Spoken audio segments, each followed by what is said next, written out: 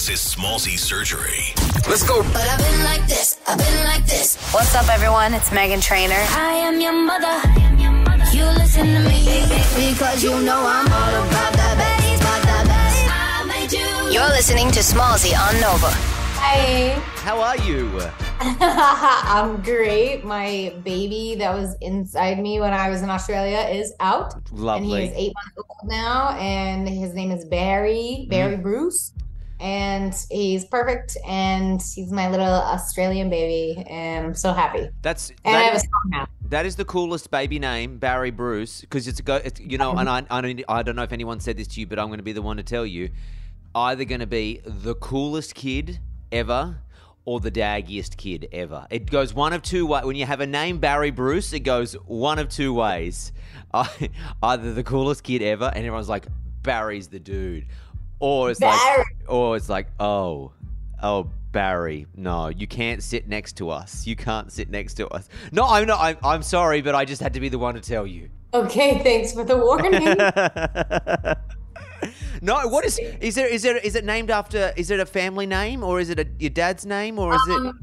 No, but my dad's name is Gary, so we always go Gary. Whatever. Barry. That's close enough. His name was going to be Bruce Barry. Yeah. And I told Kyle when we were on Australian Idol, I was like, his name's Bruce. And we were calling my belly Bruce every day.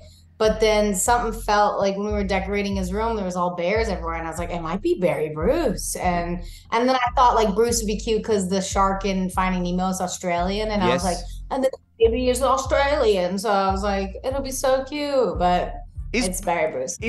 Are there many Bruces? I feel like in Australia we have a few Bruces. But I don't think I've ever seen an American show with anyone called Bruce. Like, that's such an un-American. My best friend's dad, his name is Bruce. Yeah, okay. And like that was the only one I knew. Yeah. Well, hey, congratulations on it. How is the mum of two going and treating you? I'm a bit sleepier, but it's great. And I can still do the pop star thing, which is lovely. Mm-hmm. And my kids are my number one fans. My 3-year-old sings my new song with T-Pain, Been Like This. He sang it and I put it on TikTok and they loved it. So it's really nice when they're fans. Do they have they wouldn't have any comprehension of what, they know mum sings, but they're like, it's just normal. They know he goes, Mama's on TV. Like when I'm doing a morning show or something, they're like, was on TV. And then they played when I was recently doing promo, they played Riley's clip of him singing, and they videotaped him, and he was like, oh, it's on TV, and he thought it was the coolest thing. So I think I don't know if he knows what's going on, but he's like, yeah, Mama's on TV, and I was on TV. When did you start exhibiting your talent? Was it early on in your life? Have you spied anything? Are you going to be like a mummager? Is that in your blood, like to be Kris Jenner?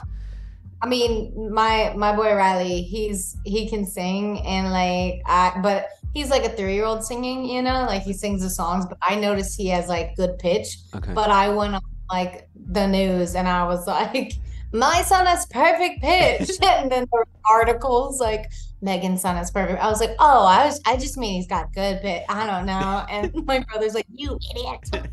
So I've already went around blabbing that he's a star, but great. Nothing but high expectations to live up to. This is great. This is good. I was like, you want to be on TV? He's like, yeah. Yeah. I'm like, okay. Good. We can make that happen. Hey, congratulations on the new song. The video clip is just dropped as well. It's so much fun. Thank you always deliver. And I'm not sure if everyone probably says this to you, but like, honestly, in all of your art, it's always a 10 out of 10 every time. That means the world to me because that's where I'm most insecure as my music videos. I was like, I never thought that we're always pulling it together last second and being like, I don't know, throw this in, see if it works. And so this was the first time that I felt organized. I have a really strong team now. And for you to say that means the world. Cause I'm like, we worked really hard on this. I paid for that chandelier. I got up on it. I was Were you harnessed in? Did they tie you in, or was you no?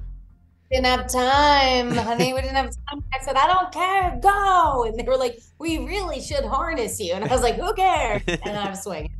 So yeah, I don't know if it was my safest moment, but I work out, so I was holding on for a long time. Yeah. Well, hey, as I said, I loved it. You nailed it. It's fantastic. Do you want to give us the 411 on the track?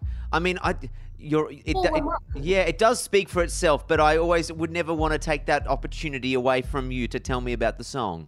Good, thanks. Yes. When I saw Made You Look blow up, a lot of my comments were, "Oh, I thought you retired," or like, "You're still doing this," or stuff like that. Really? Who said that to what people? The comment section or?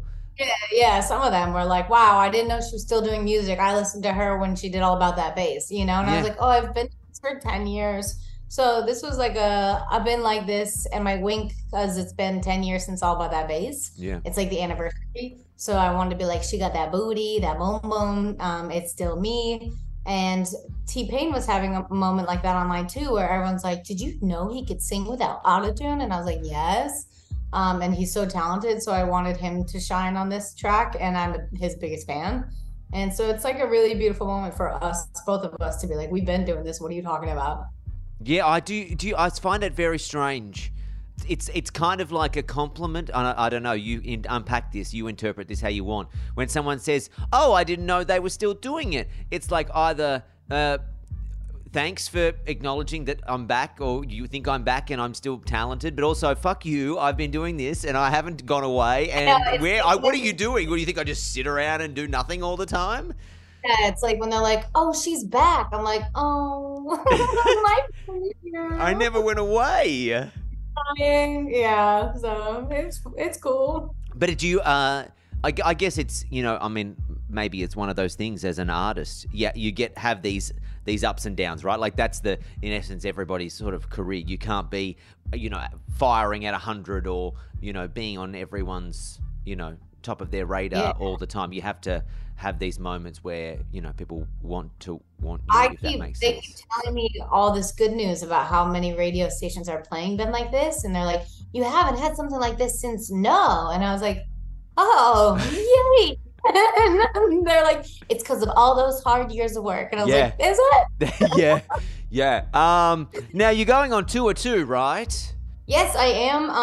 Not in Australia yet. No, not yet. But is anything? Well, what do you? I mean, maybe you don't have to tell me, but you can tell me. You're taking Chris Olsen along, I believe. Yeah, we have on the big shows in the U.S. We got Natasha Bedingfield opening for us, like in Madison Square Garden in New York and in L.A.